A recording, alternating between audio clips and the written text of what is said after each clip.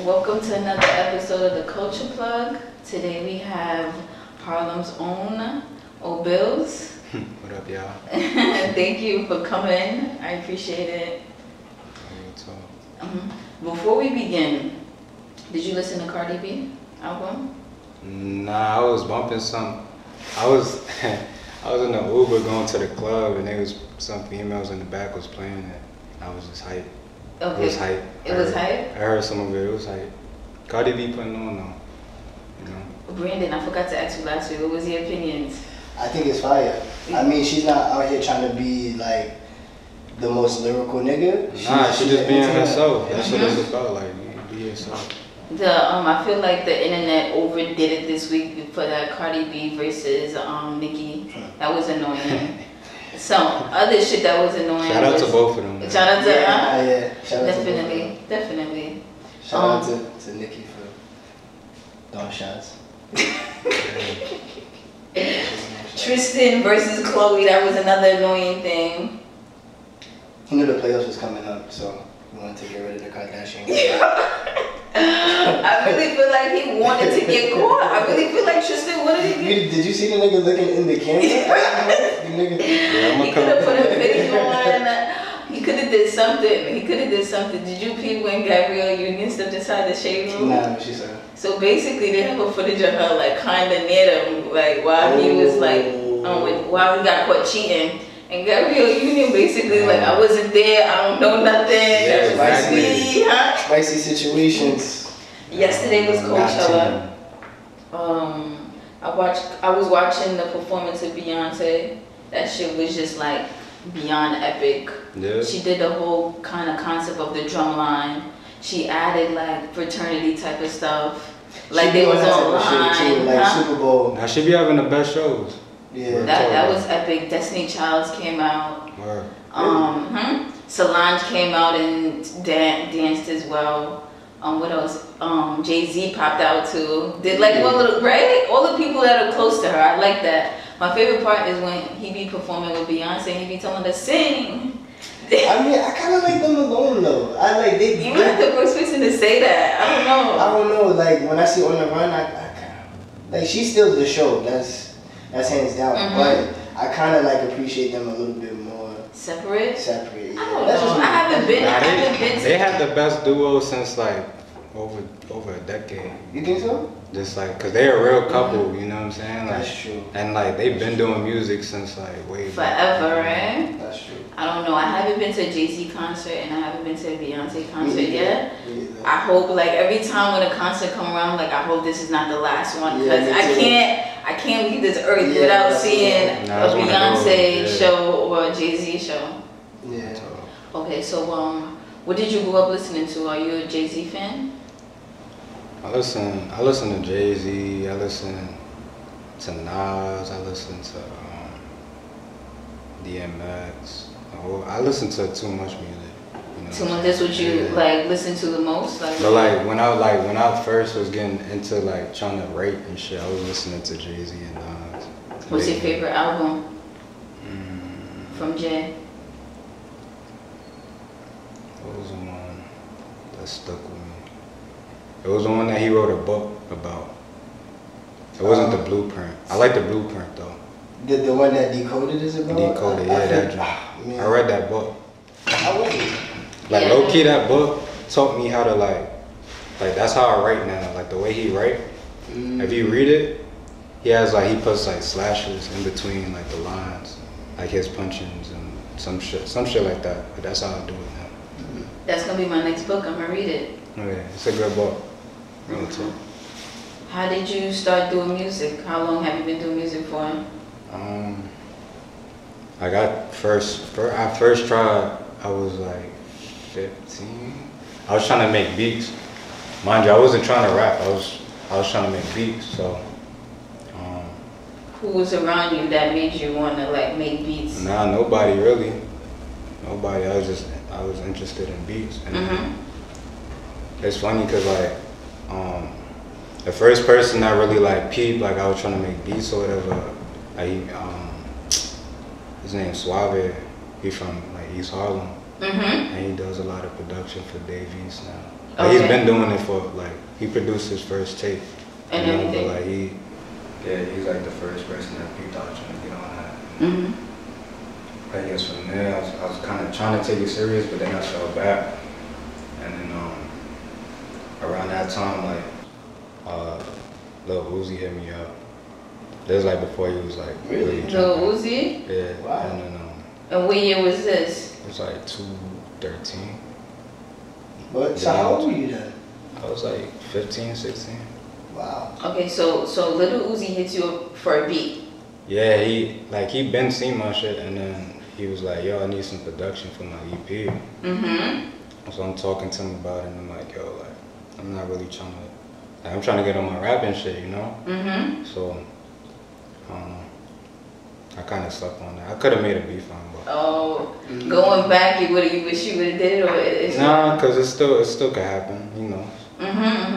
So that comes along. You tell yourself, I'm gonna stop doing beats. What transitioned into rapping, doing music? So when I first started recording, I was recording off like, you know, like the little top part for like the computer, like the big desktop, like the Apple. There's like a little mic at the top. I was recording like on top of that. Okay. That little mic. And I recorded a whole project. Off that. I recorded a bunch of shit off of that. I was bugging out, but I was just hungry, you know. So I was just dropping shit, and then like finally like someone put me on to like a good studio in Brooklyn, and then yeah, shout out to my OG Night. Yeah, he saw I had potential and shit, so like he taught me like how to like breathe on tracks, like take your time and shit like that, and like just cause I didn't know how to record. So like so he basically like taught me how to record, like how to do this shit properly, and then from there I just took off and just started. You started doing beats and being stuff consistent. Like that. No, I stopped doing beats. No, I mean you started doing music. Oh yeah. Makes sense. My first actual project, I don't know, there's certain people that will know, like fans, that they'll know, they'll tell you it's Dark Visions. That was like some shit from like 2014, and that shit was like you can still find it, it's on Lively mixtape, shit like that. And then that shit kind of like took off from there a little bit. But what was the procedure? Like, how did it take off? Like, did somebody? I was just promoting myself, really just show face, shit like that. Like I was doing shows, all types of shit, and shot a couple videos. Nah, I didn't shoot that many videos. I started shooting videos, more videos to like 2015. That's when I started like I started going stupid. And then that's when I had my little EP. And then yeah, after that EP, that's when like shit started to come about. I said. So I know we already talking about you doing music, but like I wanted to like backtrack a little bit. Did growing up in Harlem play a part in you wanting to do music? Do you feel like Harlem and Brooklyn played a part? They both played a part. Yeah, you were telling going back and forth, because at one point I stayed in Harlem, just strictly in Harlem, and then I started going back and forth. I was like 13 or some shit like that, 12, something like that. And this Brooklyn has a different vibe from Harlem, so I guess like yeah, like both really like the whole New York itself, like growing up in New York. It plays a whole side to like what I'm doing right now, because like the type of music that I'm making now, like I found my sound finally. You know what I'm saying? Like I'll say like 2016, I found my sound. Officially found your sound. What's the difference to you between Harlem and Brooklyn? Harlem really like everybody think they're a superstar. You know? I think that's a New York thing though. That's a New York thing, but like like really Harlem, like everybody thinks they're a superstar, like they're a big shot. Shout out to Harlem. I know what I'm talking about. And how was your childhood growing up? What was it like? Shit. It was wild. I was doing a lot of wild shit. Because I wanted to ask you, because you have a lyric in one of your songs where you said something about feeling like you're 26 because. Yeah, because I be living life so hard. Like like the shit that I done did. Like I feel like like I was looking at.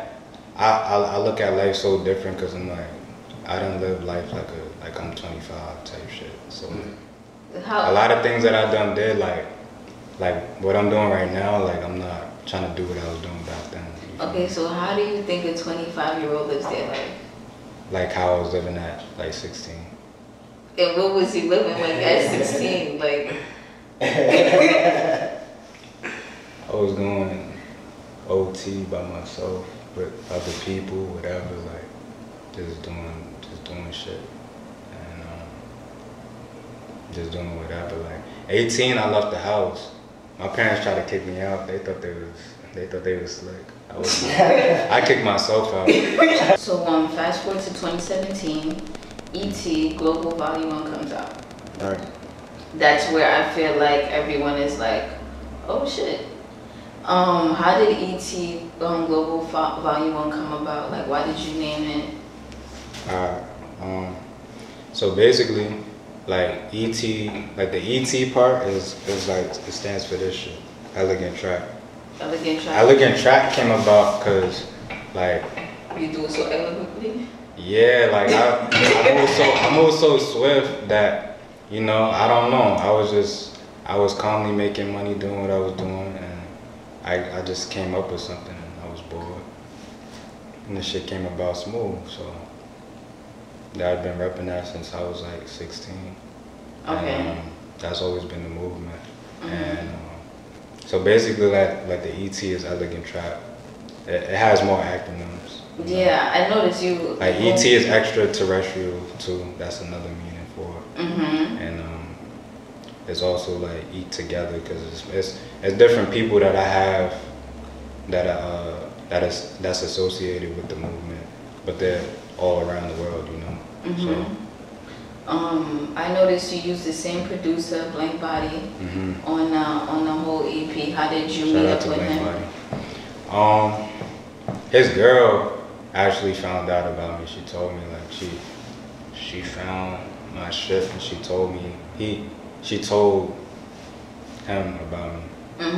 And yeah, that's how that came about. But I found him a while ago when I first was trying to like make beats and shit, because he was a person that his beats is he's like way ahead of his time, you know what I'm saying? So where is he from?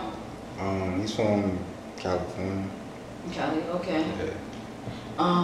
Some of my favorite songs is like Boss Up, Focus, Hit.